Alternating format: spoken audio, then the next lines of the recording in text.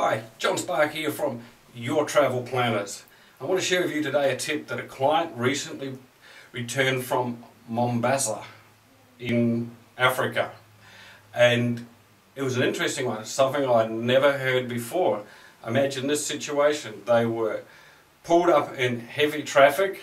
Next thing, somebody on the roof on one side of the car, they turn around, they look at it, somebody opens the door from the other side, grabs their bag and races away into the crowds. Simple and easy. A tactic I'm sure that would work in any city in the world where there's heavy traffic.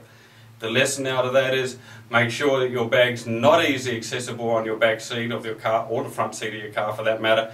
And secondly, lock your doors when you're driving in a foreign country. That's it. That's John Spark from Your Travel Planner saying, remember, without your travel planner, you are on your own.